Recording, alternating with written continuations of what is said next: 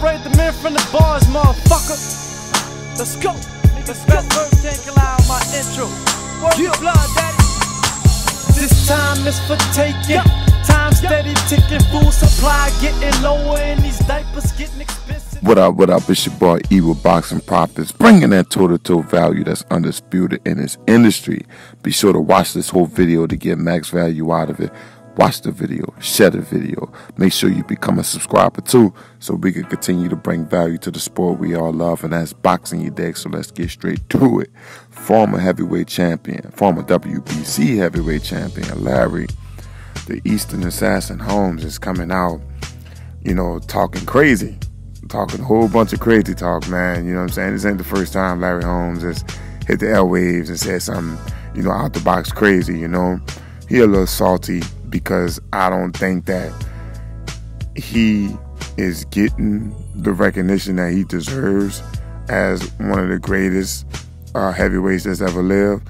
I mean, Larry Holmes did hold the title from 1978 to 1983, which is like the longest reigning and defending WBC champion, I believe, ever, if I'm not mistaken. But what Larry Holmes is most notable for is for him knocking out Muhammad Ali in 1980.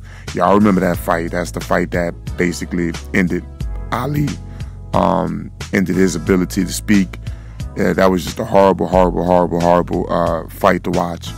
And I mean, that's what Larry Holmes is really most notable for. But you know, Larry Holmes was knocked out by the likes of Mike Tyson, and you know, he's also you know, lost a couple of other fights or whatever. But I mean, Larry Holmes is saying that, you know, the likes of Sugar Ray Leonard and Marvin Hagler and these guys, you know, that they'll smoke Terence Crawford. I totally disagree with that.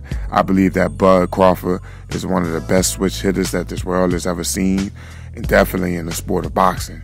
You know what I mean? Like, it's just no other switch hitter that I can think of that can come toe-to-toe with what Terence Bud Crawford is able to do. Nah, they got a lot of disputes from guys. I'm not getting into all that bullshit. You know what I'm saying? They're saying that, you know, Bud is ducking and doing this, that, and the third, and he ain't trying to fight Spence. Look, I ain't trying to hear all that. I'm taking Terence Crawford over all of them, okay?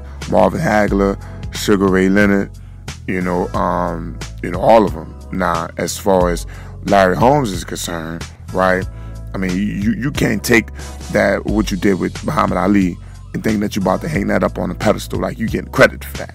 Ali was out the door. The man was already suffering from Parkinson's. We already seen the information on it. We already read the books and articles about that fight, right? We already know that Ali was suffering from Parkinson's disease that fight, and you still went up in there and did what you did to Ali. So don't think we forgot about that. And props to Mike Tyson for knocking your ass smooth about the fucking ring. He did anyway.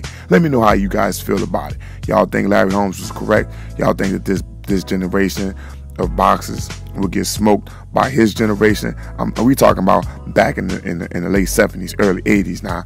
You know, I disagree with what he's saying, but let me know how you guys feel down in the comment section below. It's your boy E with Boxing Profits. Sign out to the next one. Holla at your boy 100. Whoop, my